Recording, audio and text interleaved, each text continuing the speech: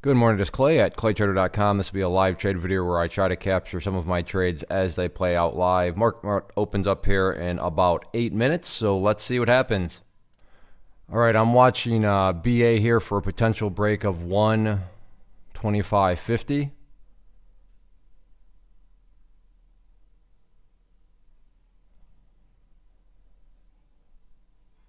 But as of right now, consolidating out here a little bit.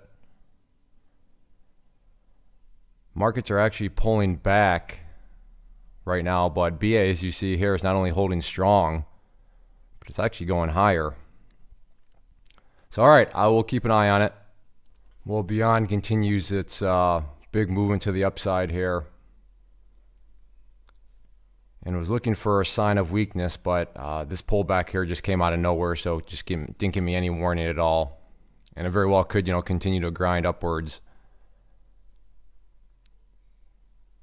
So I'm looking for, I want this candle to get green again so that I can then look for a potential sign of weakness. But like I said, I don't want to see a consolidation candle here, which it looks like it's going to form, but still a little bit of time left.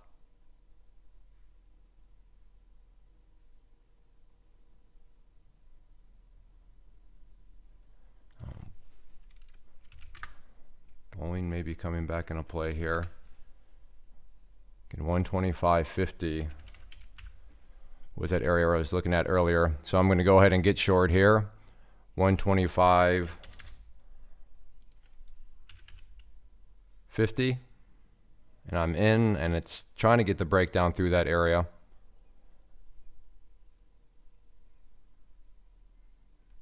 So I'm in at 58.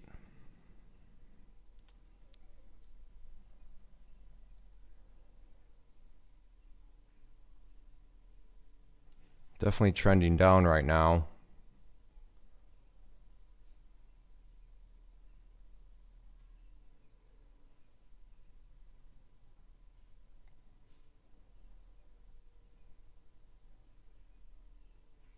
Especially if the market wants to pull back some here.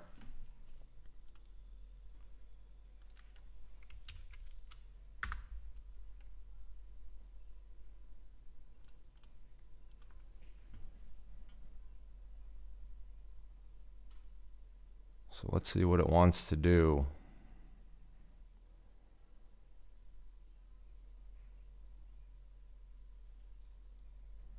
I will have to stop it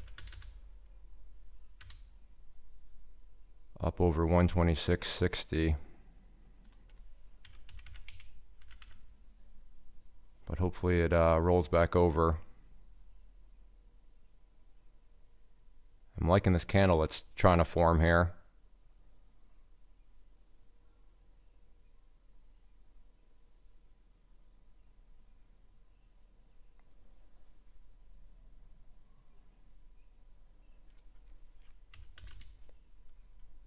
So let's see if we can get some more pressure to the downside.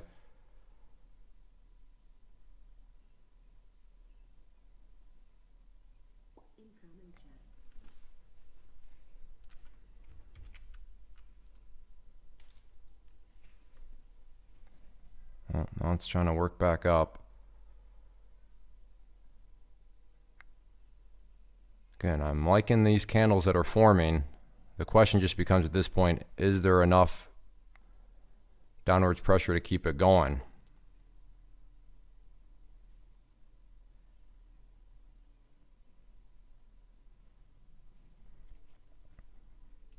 And what would be extra helpful is if the markets themselves pulled back some more here.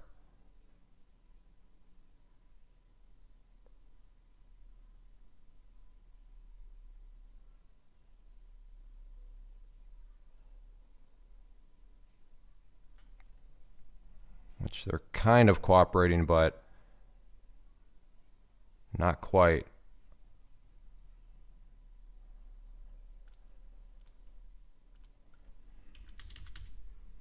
Well,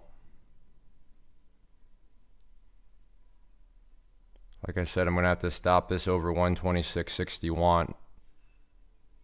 Well, never mind. Yep, I never changed that to stop. So starting off the day in a $800 hole.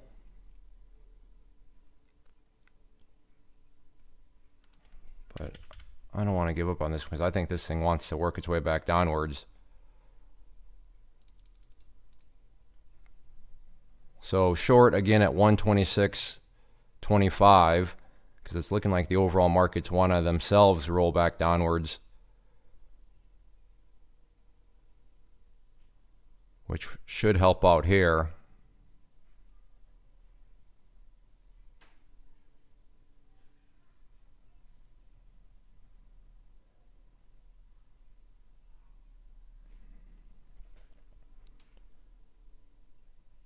So again, market's really trying to roll back over here.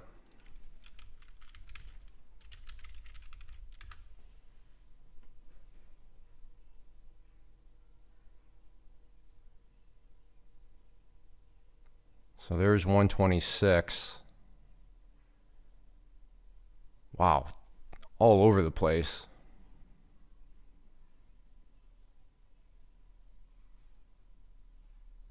Can the markets break to new lows here? If it can.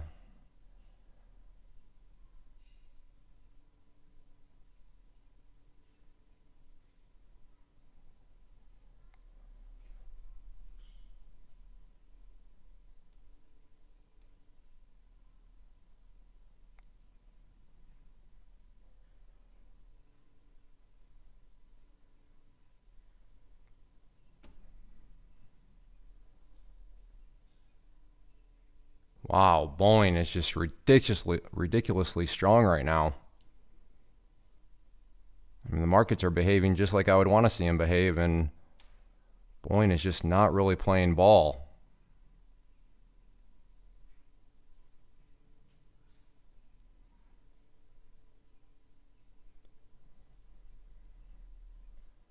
I mean, I'm not going to give up on it yet, but I mean, there's no need to try to act tough about it. It's not exactly going according to how I was thinking it would go, especially with the way the markets are acting. The markets are rolling over here and Boeing's barely budging.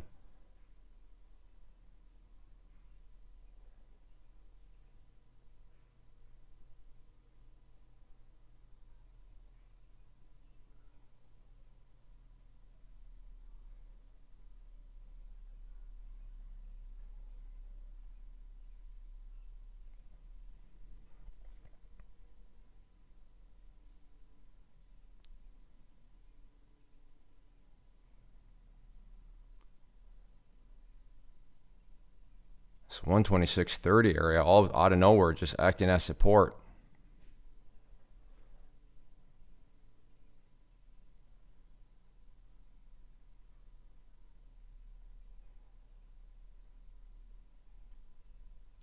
Well,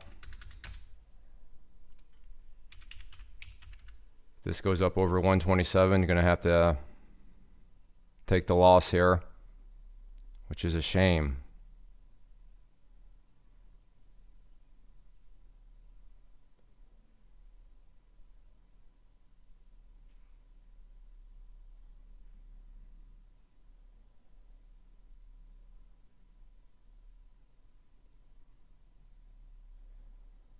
Well, markets are trying to pull back a little bit here, but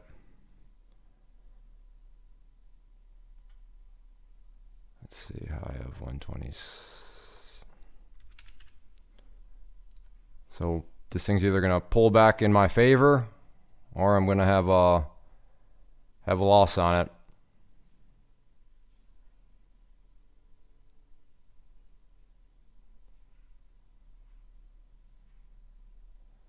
But now 126.40 seems to be that new little base of support that it's really struggling to make any progress below. So from watching level 2s, 126.40, 126.30 are definitely those couple areas. Well, the markets are pulling back again. So so there's 28. Look at all those buyers right there. All right, there we're getting some movement now. Can we get down below 126?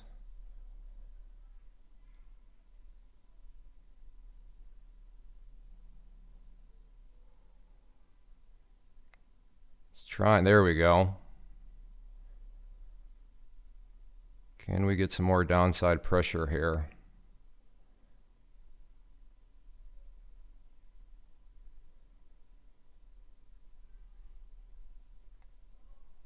Markets are coming down too.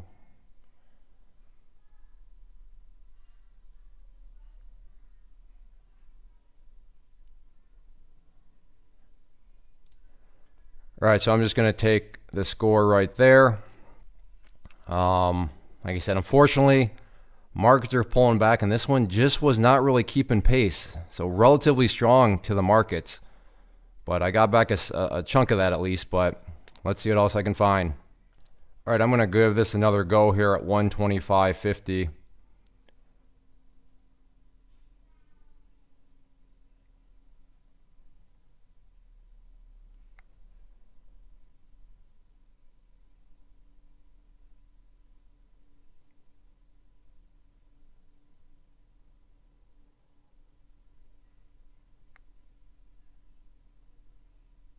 Overall, the trend seems to be down, especially if the markets can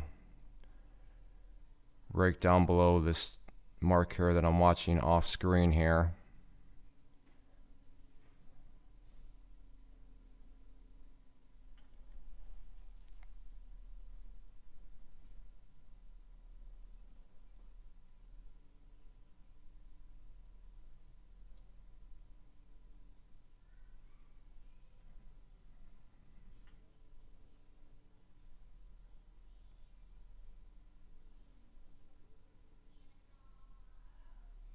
See if it can roll back down. All right, well, I will go ahead and pause for the time being. All right, well, it's working its way back down to the 125.50 mark again. Can it actually break, though? There's the break. Now can we get more momentum to the downside is the question. And so far, so good. We're getting some good downside. Wow. Look at that. And that fast back up.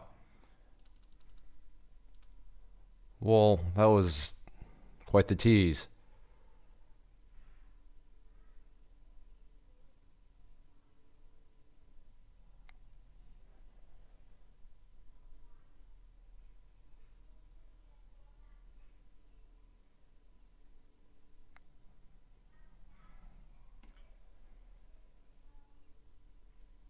Can it work its way down?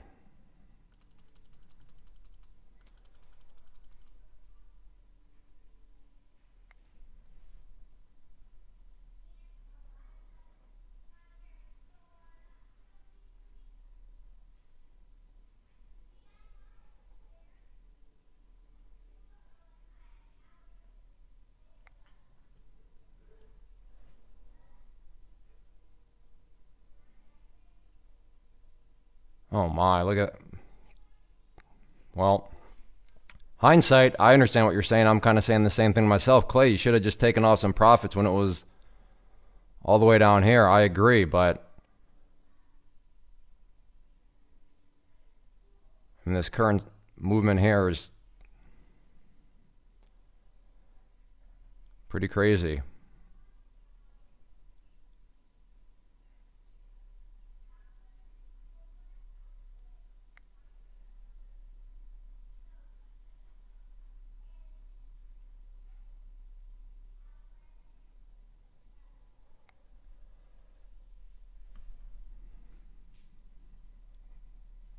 Can we get another push to the downside, though?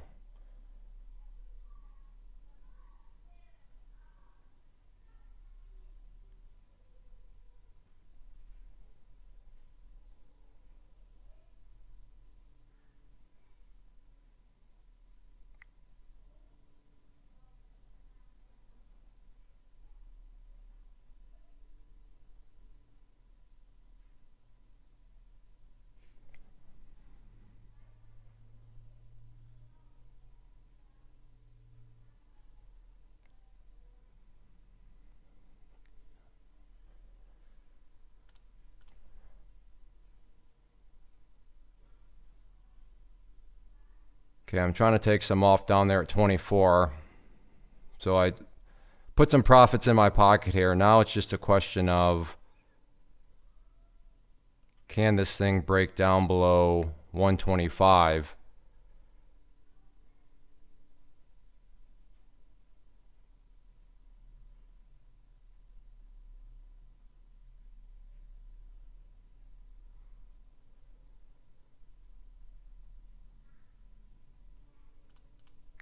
All right, I'm taking my gains there.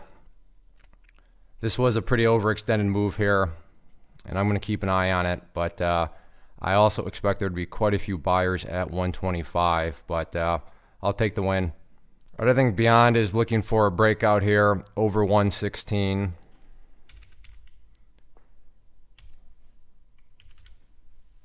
So again, looking for BYND to get up over 116. So I'm long here.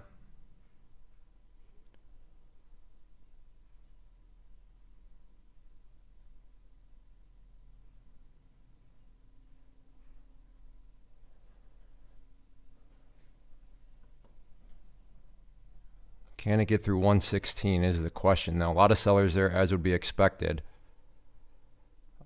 So there's the break. Getting a nice move. Can it get through 150? Nice. So all out there for a nice $220 scalp. Let's see what else I can find. Okay, I'm now looking to potentially go short here at 117.55. All right, well, let's see how to behave there. I'm going to go up to 117.95. So 117.95 again on the short side.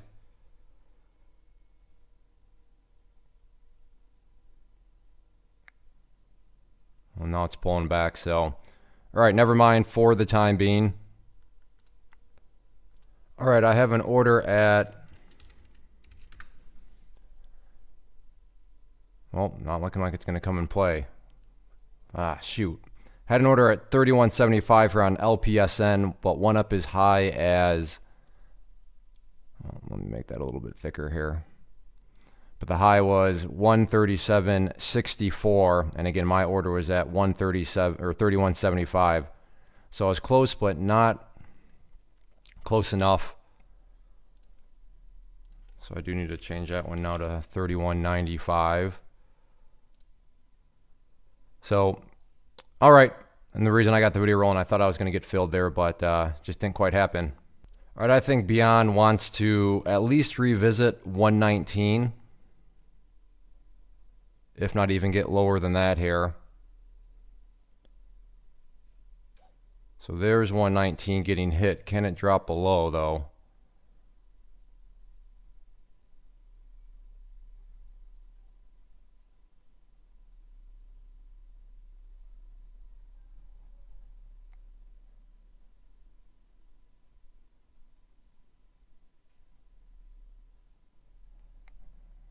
So approaching 119 again.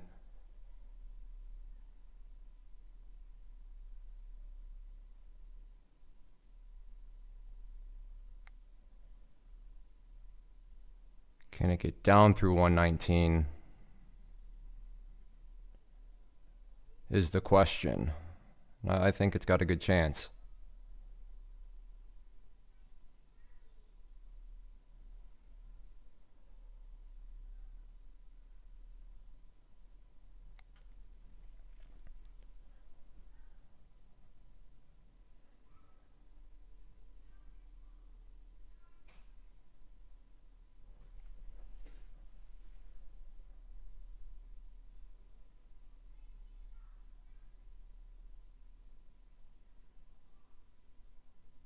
So again, I'm at 119.37.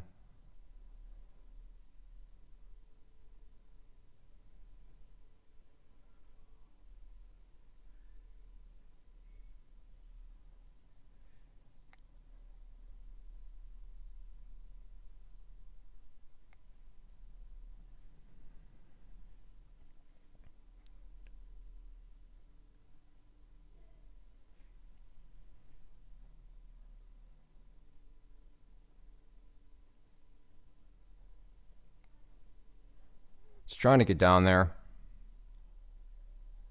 So what I'll do for the time being, just since we're kind of sitting here not doing much, is I'll go ahead and pause the video and, well, there we go.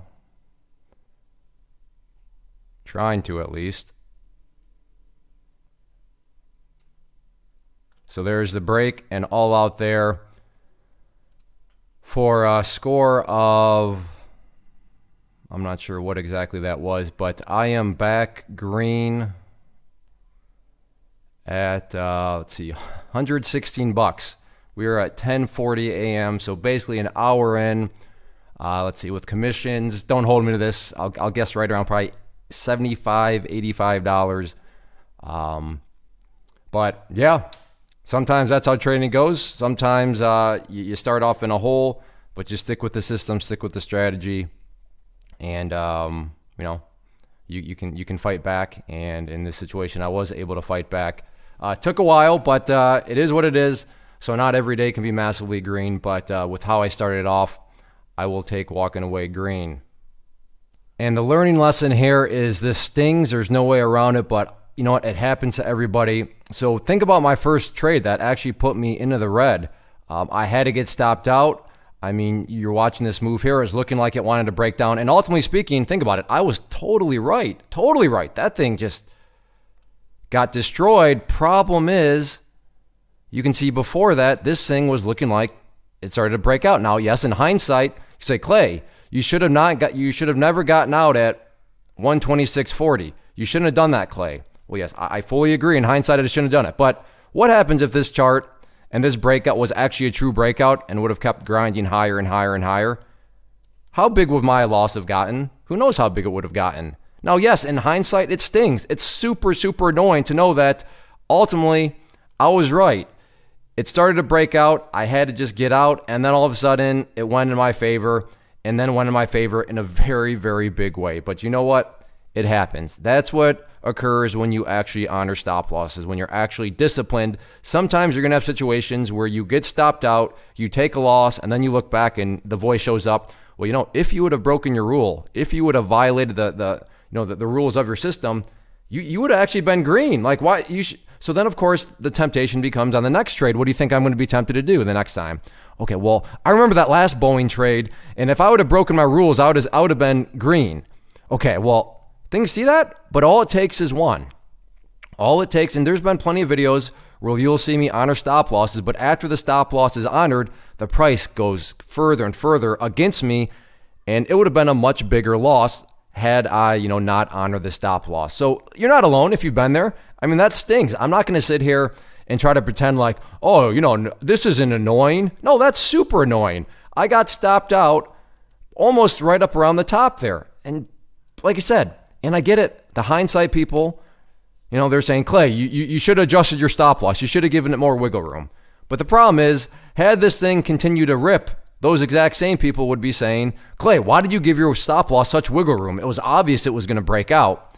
So that's why hindsight is a very cruel judge, because, yeah, I can sit here and come up with every excuse in the book on, oh, well, I was wrong in this way. No, I wasn't wrong at all. I'm very proud of myself. I got out. That thing was looking strong. It was looking like it could have broken out. And had it kept breaking out, then that original hole would have been so much larger. But it was a hole. It wasn't, it wasn't something that I couldn't overcome. As you saw here, I just overcame it and got back into the green. But just remember that, okay? So you're not a bad trader. You're not stupid. You're not, doing something wrong if you get stopped out and then it goes in your favor. And, sometimes now in some situations, maybe you could have, given yourself a little bit more wiggle room. But I mean, on this one, even if you would have used the previous highs for your stop, this was just a cruel move. It broke to new highs and then rolled back over after pulling back. So, I mean, nice move up, nice pullback consolidation, started to roll back over. I thought it was going to roll over at that point, especially, like I said, given the markets at that point. Markets were totally going down and BYND was going up. And then it started to break out. So you factor that in, and you know what? It is what it is. I'm proud of myself. I behaved in the way I should have behaved. And at some point in the future, that's going to save me from a massive, massive headache that could have been caused by just breaking a rule. So just something to keep in mind. And I realize I've been kind of blabbing on about it, but it's those little lessons that make all the difference. And I get it. Not everybody is going to admit being stopped out right before something totally goes in their favor, but you just saw it happen here. And I'm proud of it, not ashamed of it, and it happens. Wow, we're 25 minutes in. If you're still with me right now, thank you very much. And I really do, I appreciate that. In fact, if you're still watching right now, 25 minutes in, let's see, what can we say? Annoying happens. Comment down below, annoying happens, because this is what occurred here, right? This was very, very annoying, but you know what? Annoying happens as traders, so just, accept it. So like I said, if you're still here, in the comment section, annoying happens. Leave that down below. And I really do thank you for hanging out with me for this long. But one final request, if you do enjoy these videos, and especially if you like the little lessons that are I try to include in them, then the easiest way, the most time efficient way to communicate that to me, just please hit the like button. Now, of course, I'd love a comment down below. So yes, of course, leave annoying happens. But if you have any questions or comments or anything like that, I'd love to hear from you. And then finally, check out the channel as a whole. And there's a good variety of live trade videos. And I hopefully you'll get a good variety of things. Some of them, though, you'll see, $1,000 in 10 minutes, $2,500 in 5 minutes. Well, here you have one where I'm up, I actually checked with fees, $57. So in this one, I'm up $57 after basically an hour. So yeah, not every day can be those huge wins. But like I said, check out the channel, and hopefully you decide to ultimately subscribe. I'd love to have you as a subscriber, especially if you're still listening to my voice at this very second. I really do appreciate it. So thanks for hanging out. Hit that like button, and I'll see you back. First off, thanks so much for watching the entire video. Real quick, before you go, I want to invite you to a live webinar, web class, training, workshop, online event, whatever you want to call it, but it will be me live revealing to you what I've discovered that has allowed me to transform myself from being an employee to being my own boss, including how I had only one losing day out of 73 days in total. I'm going to cover 3 keys that have helped me unlock profitable consistency within the markets. The first key is super weird, but in a productive type of way. The second key is super awesome because it quite literally is wired into our DNA as humans, making it very easy to use. But in a cruel way, this becomes a pitfall for many traders. I'll explain it all though, including how to avoid the pitfall that it creates for some. And yeah, the third key, when you hear it, sounds way too good to be true, but it's not, and I'll show you how it all works. Then at the end, I open it up for a question and answer session that is, again, totally live. Even if you can't make the live session, please still sign up as it will be recorded, and you can go back and watch the replay that I will send you. Click the image on the screen or click the link down in the description box so you can get the date and time and claim your spot, which I should note is limited due to the fact that this truly is a live event. If you have any questions, let me know. If not, I'll be seeing you soon.